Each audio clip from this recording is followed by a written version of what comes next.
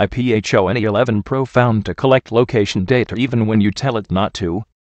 Apple announced the iOS 13 with enhanced privacy settings, but apparently it still tracks your location, even when the location services is turned off for all apps and features. According to Krebs, the iPhone 11 Pro keeps pinging its GPS module to gather location data and doesn't even hide it. The arrow in the notification bar appears shamelessly. According to Apple's privacy policy, the phone will periodically send the geo-tagged location of nearby Wi-Fi hotspots and cell towers in an anonymous and encrypted form. However, the company states it can be disabled systematically app by app.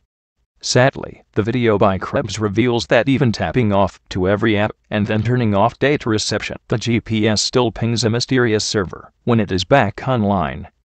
In a statement, a company engineer revealed the company doesn't see any actual security risks. The arrow popping up is an expected behavior, however the icon appears for system services that do not have a switch in settings, raising the major question: is Apple hiding something from its users, since there are features that cannot be turned off?